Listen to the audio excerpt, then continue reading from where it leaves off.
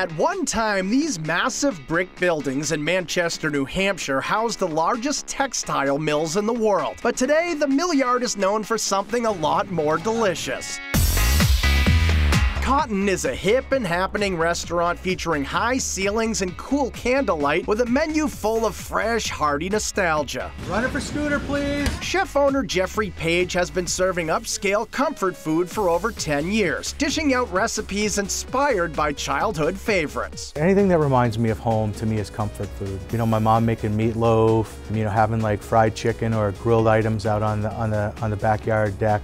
So along with Asian pot stickers and almond-crusted turkey, you'll find wood-grilled steaks, banana bread pudding, and the ridiculously popular retro meatloaf. It's just really simple and good. I mean, we're actually kind of closing in on McDonald's. In the 10 years we've been open, we've probably sold close to 1 billion orders of meatloaf.